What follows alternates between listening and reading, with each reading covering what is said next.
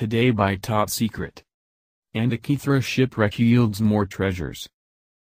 Divers have recovered several statue pieces and a mystery bronze disc from the 2,000-year-old shipwreck.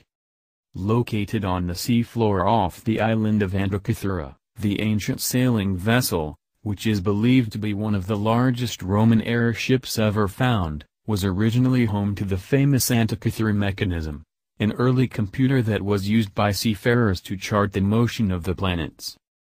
First discovered by sponge divers 117 years ago, the wreck has yielded a great number of fascinating items, and now, following a series of recent dives, archaeologists have uncovered evidence of 7 large bronze statues as well as a mysterious bronze disc decorated with the image of a bull.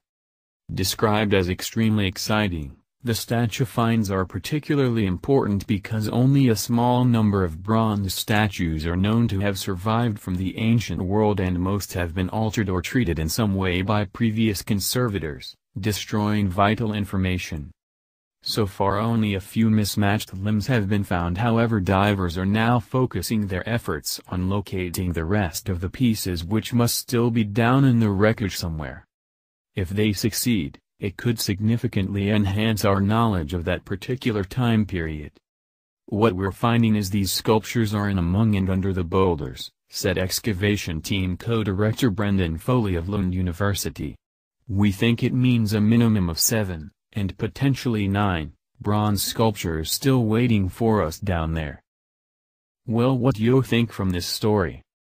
Write what you think in the comments.